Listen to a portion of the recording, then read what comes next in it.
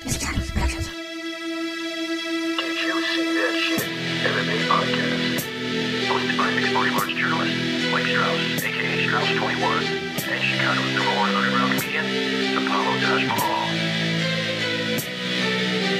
Thank you for listening. I'm Mike Strauss, a.k.a. Strauss21, and this is Apollo Taj Mahal. We are the guys from the Did You See That Shit Mixed Martial Arts podcast. We know you're going to like the interview, so be sure to like, follow, and subscribe on all the social media platforms, as well as the Missing Time Productions YouTube channel. And don't forget to go to didyousseethatshit.com for a complete rundown of all of our content. Right, Apollo? Yeah. I want to welcome to the show for the very first time, Alton Bowman Cunningham, the Bowman rather, 25 years old, 5-1, has a big fight coming up October 20th at Pure FC 10 against Victor Jones. What's going on, man? Hey, man, how's it going, man? Things going good for me.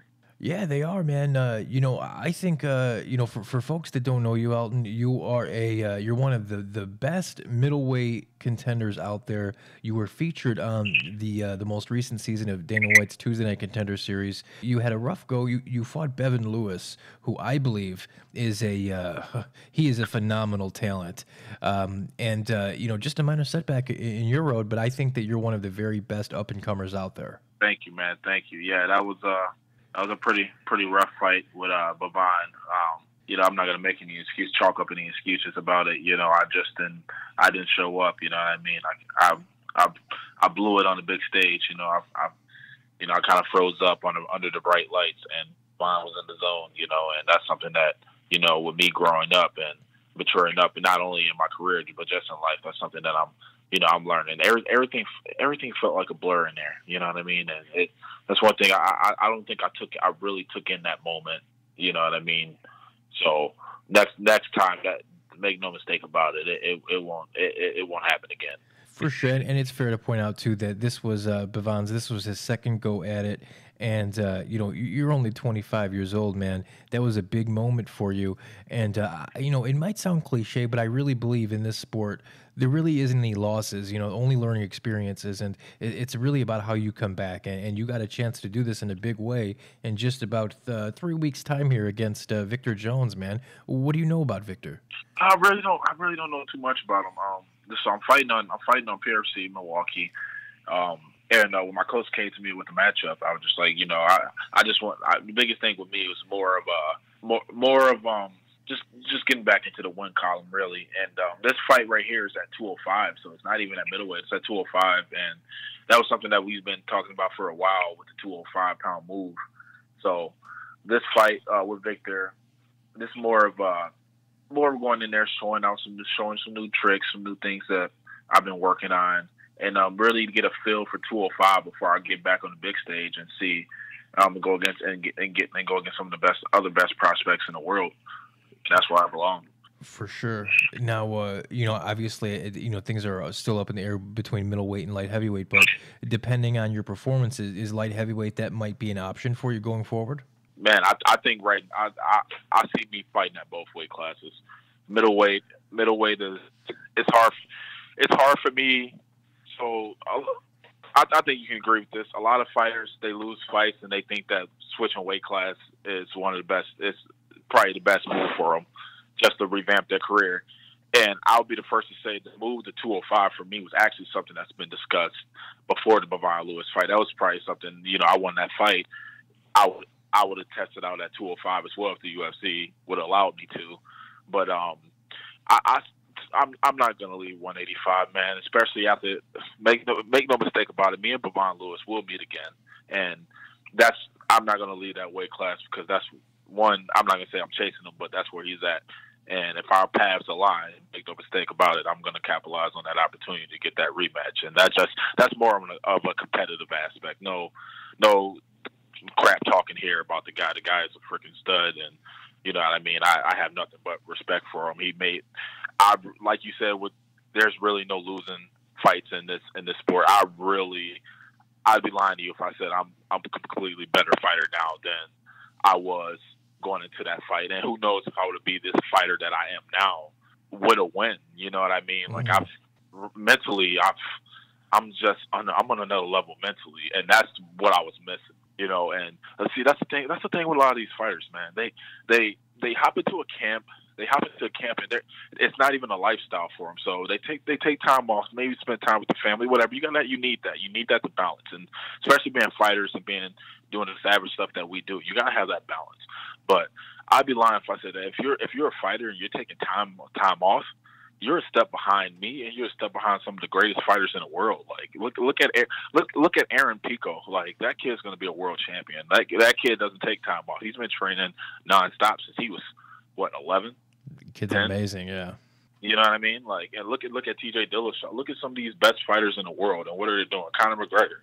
You know what I mean? Like freaking Khabib. Like look at these guys. Like they don't take time. They don't take time off. They're in the gym. And that's one thing that I'm really, really realizing is just that this is a lifestyle.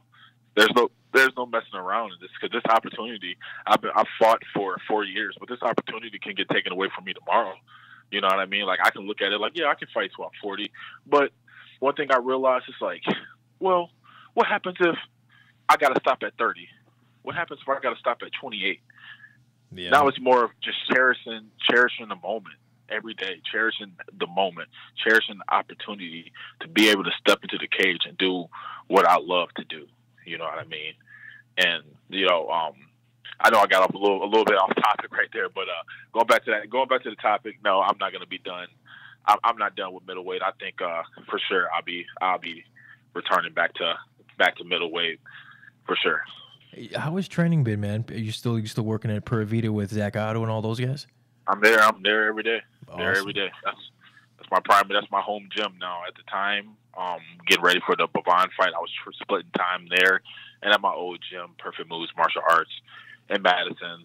And after this fight, it was made the best. It was a decision that I need to be at Pura Vida full time, and I've been just reaping the benefits of it. Yeah, they have one of the best camps in the Midwest, man. I really love what they're doing there. Man, I wanted to ask you, man, the Bowman. How did you get the nickname? It came in high school. It's weird, man, because I was a class clown, man. I was a class clown, and it was Spanish class. It's Spanish class, and we had a substitute teacher, typical substitute. Her name was Miss Miller, and she was just asking everybody their name, and I told them that my name is Marvin the Bowman Beaster, and she was like, "Is that really his name?" And she called me the Bowman all class, and that. So it kind of stuck with me like a cult, you know what I mean? Now it has like a mystique to it. I transferred over to being my nickname for being in fighting, and I like to use this phrase called "What's a beast to a bow?" And for me, it's just like I'm just on another level. You might be a beast, but I'm a bow. I'm always gonna be that step over you. You know what I mean? I'm always gonna have that edge. And it's living that. It's living that too, man. It's living that too. Like I said, being in the gym, continue to grind, just living that lifestyle. Yeah, for sure, man. That is what it's about. I mean, you're right. You hit the nail on the head. All the best, they live it. They don't take days off, man. And I believe, I believe at 25 years old, I believe you're cut from that same cloth, man. I truly do. I always like to give you guys a few minutes here. Shout out your coaches, sponsors, whatever you'd like, man. The floor is yours. I'd like to give a shout out to my coaches at Pura Vida, Jake Clip, Zach Otto, Solo Acosta, Nick Tross, Ben Tomes. Those guys are making a beast out of me right now. Shout out to my Speed of Sport coach, Nick Belegas. Started the Speed of Sport program, and I'm just reaping the benefits of that.